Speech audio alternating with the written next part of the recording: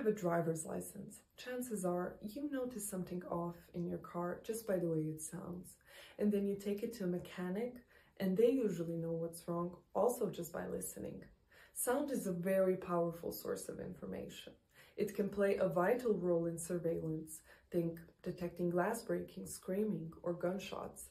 It's also used in quality assurance, multimedia, the list goes on. In the last 2 decades, we have witnessed a boom in machine learning and computer vision, largely thanks to massive image datasets. But what happens when there is little or no visual information? That's where sound steps in. My master thesis presents a system for real-time classification and localization of acoustic events.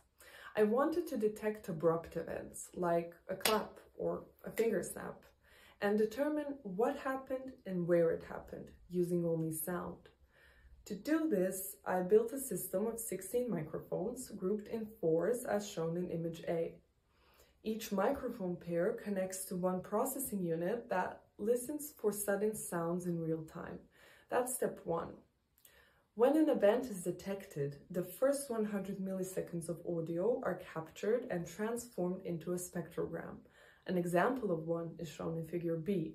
Now, stay with me here. A spectrogram is just a visual representation of a sound wave. The information is exactly the same. That image gets sent to a more powerful unit that runs a deep neural network to identify the sound and extract its features. That's step 2. Meanwhile, another unit analyzes the original audio across all 16 microphones to estimate where the sound came from.